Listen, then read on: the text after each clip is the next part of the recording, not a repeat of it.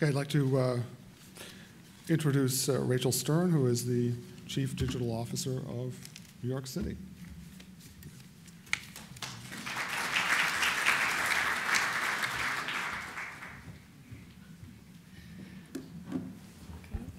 So thank you so much, David. Thank you, Sally. And everyone, welcome to New York City. This is an enormous honor to be here today for such an incredibly important conversation and discussion. And I'm really, really looking forward to hearing what everyone has to say.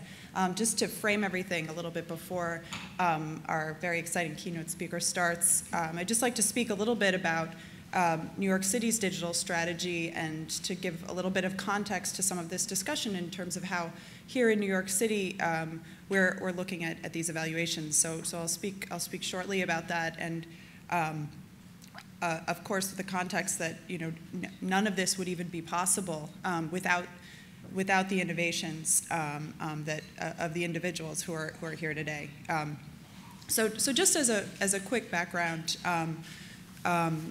I recently started with the City of New York, and the mayor 3 weeks ago unveiled his roadmap for the digital city, which looks at very comprehensively and holistically where New York City is in terms of connecting New Yorkers and allowing them to connect with each other, delivering services, and where we hope to be. And the report that the mayor presented was divided into 3 parts. The first part looks at where are we today.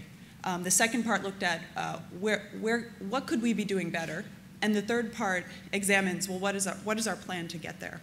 And the first part, it was really thrilling to see that we're actually in a really great place to begin. So, New York City, through digital channels alone, reaches over 4 million unique individuals a month. That's 2.8 million on nyc.gov, the city's website. And another 1.2 million through social media channels, such as Twitter, Facebook, and then even email newsletters. On nyc.gov, which has nearly 1 million pages all told across the city's Department of Information Technology and Telecommunications, and very excited to see that the city's Chief Information Officer and Commissioner of that department is here today, maintains a 99.99% uptime rate and does a really phenomenal job of supporting all of these different digital endeavors. The city has over 200 social media channels and over 100 individuals who are, their day-to-day job is making sure that they are using these tools to effectively connect with their constituents. To give a few examples of some of the ways that the city is using information technology and digital media to unlock more information and put more power and control in the hands of New Yorkers. Earlier this year, the Department of Buildings introduced QR codes on construction permits so that now anytime a New Yorker, and New Yorkers always want more information, sees maybe a construction site where they have a few questions, they can hold up their smartphone, they can read that QR code and instantly get the full history of the person who's managing that site, prior violations, and a phone number to call them if they're interested. In addition, the mayor's office, at NYC Mayor's Office on Twitter, holds a weekly initiative called Ask Mike, using the hashtag Ask Mike, that encourages New Yorkers to ask questions of the mayor. And every Friday, he responds to a few of those questions on his weekly radio show, breaking down barriers and really creating a direct line of communication. In addition, again, at DoIT, the city's IT agency, the Geospatial Information Services team has created a phenomenal resource in the 311 service request map. So that is a map that's maintained by the city that is updated on a regular basis to provide really complete transparency and accountability for the city's efforts. And it does this by providing over 15 different types of service requests, which are essentially 311 complaints and things that New Yorkers want to be resolved. They overlaid this on a map divided up by community board, and it shows here the number of requests, here's what's been filed in the past 5 days, and really creates a fantastic tool for accountability for citizens. And then again, on the lighter side, we see that the Department of Health has created the Department of Transportation has created a Tumblr blog called The Daily Pothole that tracks also with great transparency how many potholes were fixed that weekend and shows on an overlay the map of how these things are being fixed. And this is just a sample. In addition, one of the most fascinating and really impressive achievements of the city is its open data initiatives. And this includes the New York City Data Mine, which is maintained by DoIT, by the city's IT agency, provides nearly 400 open data sets that developers are able to use to create applications, tools, features, et cetera. And to market and incentivize individuals to use these data sets, the city has created the NYC Big Apps Competition, which is sponsored by BMW I Ventures. So the $40,000 plus in prize money that is provided every month or every year is essentially at little or no cost to taxpayers. And some of the results that we've seen from this is the Roadify app, which is a social transit app that enables New Yorkers to report in real time their social transit experience. For example, you can find out ahead of time if your subway line is maybe running a little bit behind, if there's a free parking spot nearby, or even if there's traffic on the road. And that's a great example because it's not just user-generated, it's pulling from Department of Transportation information, it's pulling from the MTA, and it's pulling from Google Transit.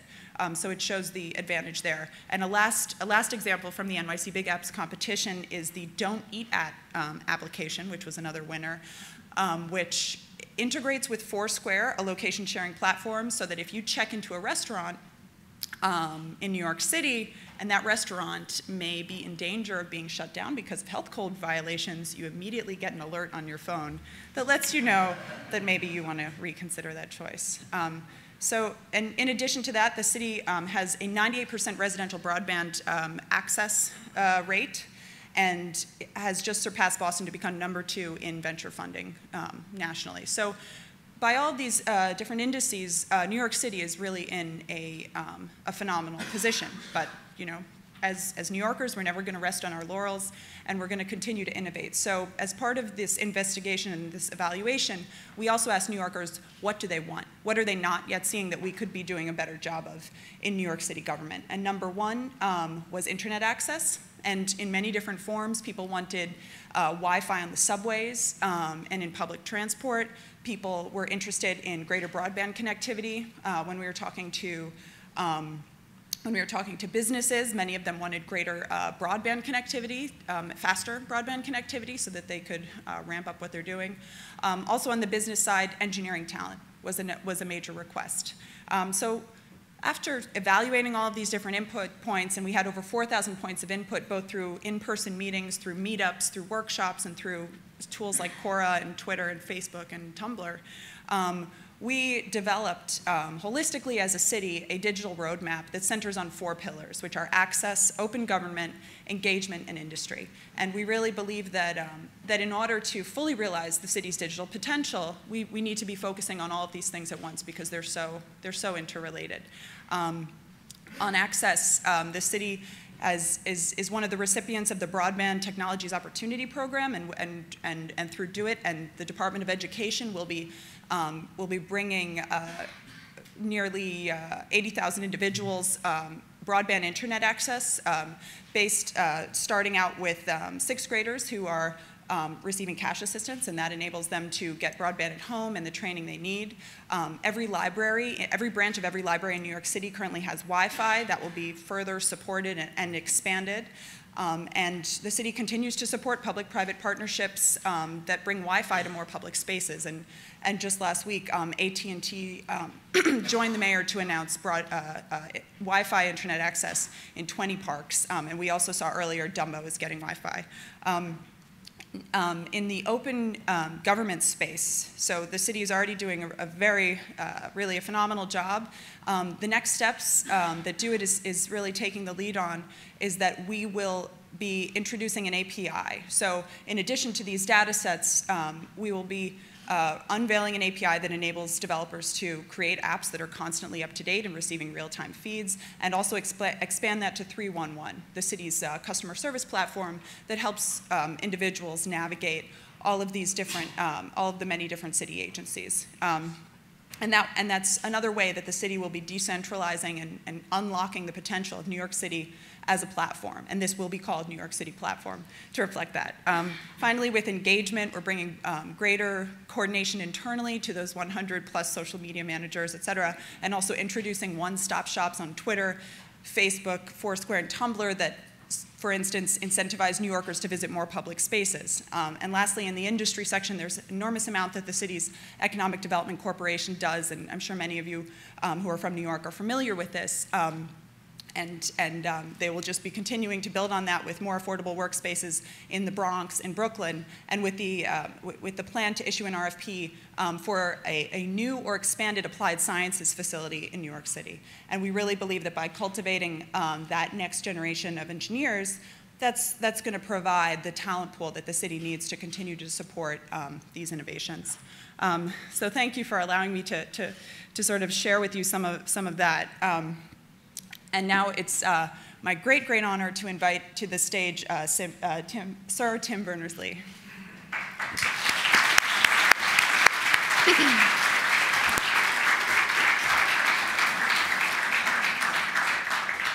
And I'll just do a quick introduction, as I'm sure you're all very impatient, as I am, to hear what he has to say. So again, here at the city, our goal is to use this technology, to use digital technology to connect New Yorkers and provide them with the services and information that they need. And essentially, none of this would have been possible without the inventions of Sir Tim Berners-Lee. Back in 1990, he invented the World Wide Web. To add a little more context and specificity, that's the first ever web server, first ever URL, first ever HTML page and link, and first ever web browser. And without enabling this level of innovation, truly none of what we're doing today would even be possible. In addition to this, he is the director of the World Wide Web Consortium, W3C, founder of the World Wide Web Foundation, a senior researcher and holder of 3Com Founders Chair at the MIT Computer Science and Artificial Intelligence Laboratory. He is the director of the Web Science Trust, and in April 2009, he was elected as a member of the United States National Academy of Sciences based in Washington, D.C. And I'm incredibly humbled and honored to introduce you now to Sir Tim Berners-Lee.